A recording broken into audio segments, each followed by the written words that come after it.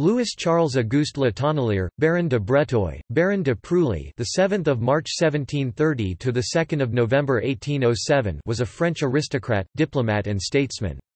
He was the last prime minister of the Bourbon monarchy, appointed by King Louis XVI only 100 hours before the storming of the Bastille.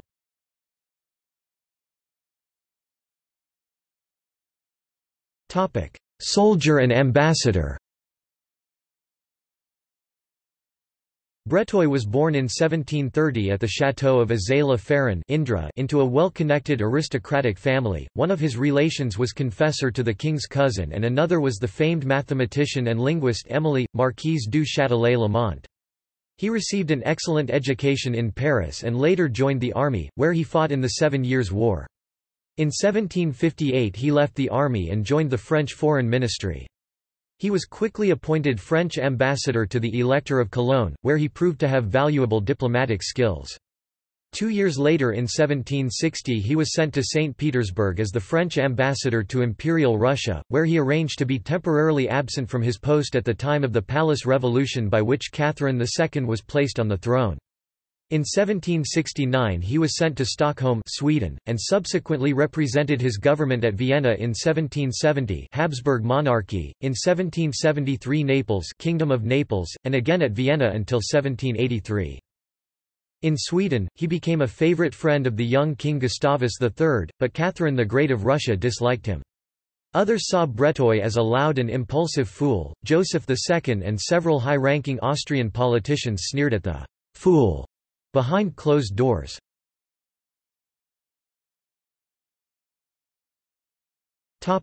Household minister.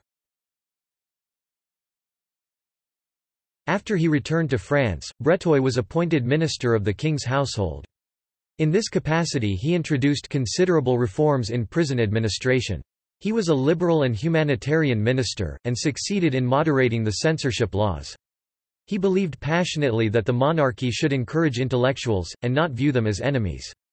In 1784 he was named to a position in the Académie des Inscriptions et Belles Lettres.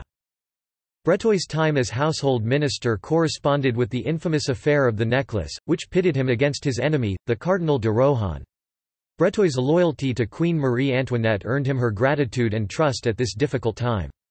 Unfortunately, Breteuil underestimated the strength of public sympathy for those responsible, and his direct attack on Rohan left the Queen open to public humiliation.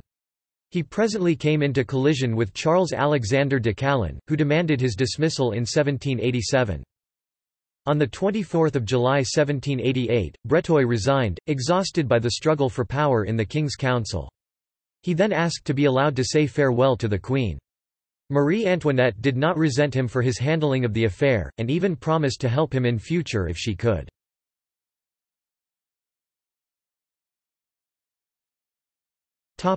Appointment as Prime Minister. As France became increasingly unstable, Breteuil retired to his château in Dangu. Though Breteuil was disgusted with French politics at the time, he remained absolutely loyal to the monarchy, despite his liberal views on social culture.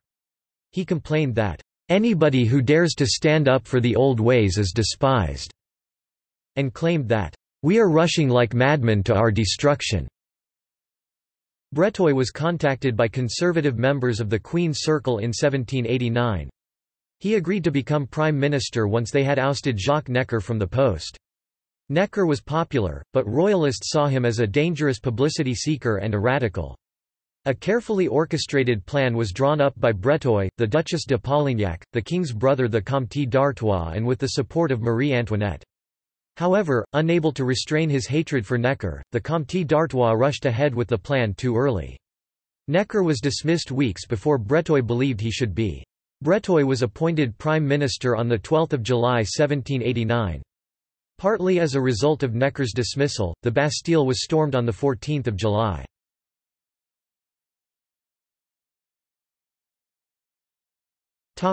Government in exile.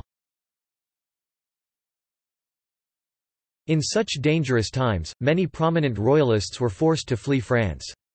The Duchesse de Polignac escaped to Switzerland, and Louis XVI sent the Comte d'Artois abroad to save him from assassination. Breteuil went first to a spa town in imperial territory before journeying to Switzerland with the first party of émigrés. The French royal family were placed under house arrest in October. The hatred and violence surrounding them gave the Queen reason to fear for her family's life. To Marie Antoinette's horror and disgust, Artois, living in Turin, then appointed Calonne to his council. Marie Antoinette despised Calonne, and his appointment was the end of her friendship with her brother-in-law. She was convinced that he could no longer be trusted to preserve the monarchy's best interests. It was Marie Antoinette's decision, therefore, that Breteuil be appointed prime minister in exile. Louis XVI supported her in this move, but it was Marie Antoinette who took the initiative and formalized Breteuil's appointment. In effect, he was now the royal family's chief diplomat abroad. At Soleure, in November 1790, he received from Louis XVI exclusive powers to negotiate with the European courts, and in his efforts to check the ill-advised diplomacy of the émigré princes, he soon brought himself into opposition with his old rival Calonne, who held a chief place in their councils.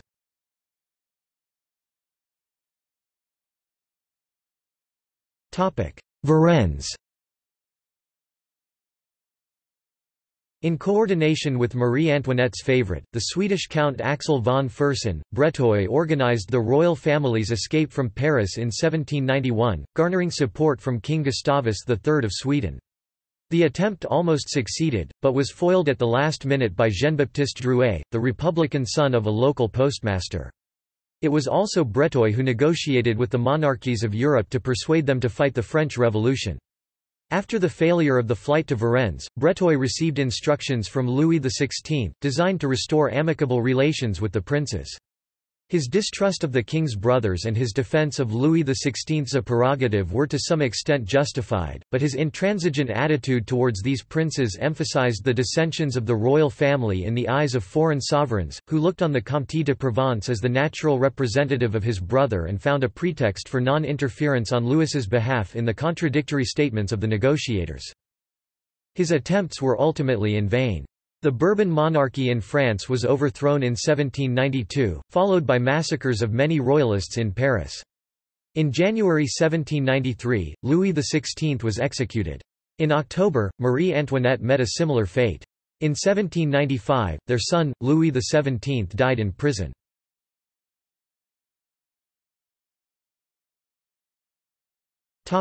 Later life. Breteuil himself was the object of violent attacks from the party of the princes, who asserted that he persisted in exercising powers which had been revoked by Louis XVI. After the execution of Marie Antoinette, he retired into private life near Hamburg. Breteuil spent the next decade in exile. His loyalty to the House of Bourbon had ended with the death of the little boy king in 1795. He was hated by Louis XVI's two surviving brothers, particularly by the Comte d'Artois. Breteuil was allowed to return to France in 1802 by Napoleon Bonaparte, having made his peace with the First French Empire. He tried to urge other royalists to join him, but he was largely unsuccessful. Most preferred to stay loyal to the exiled Bourbons. Breteuil died in France in 1807. A Bourbon restoration occurred in 1814, but was deposed again by the 1830 July Revolution.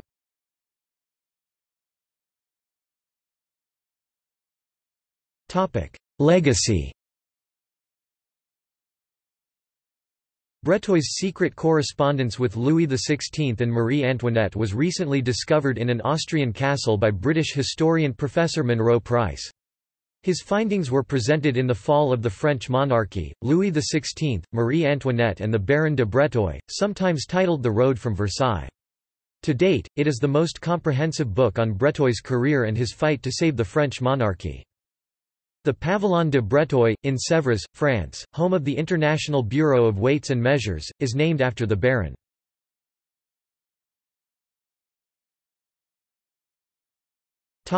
Notes.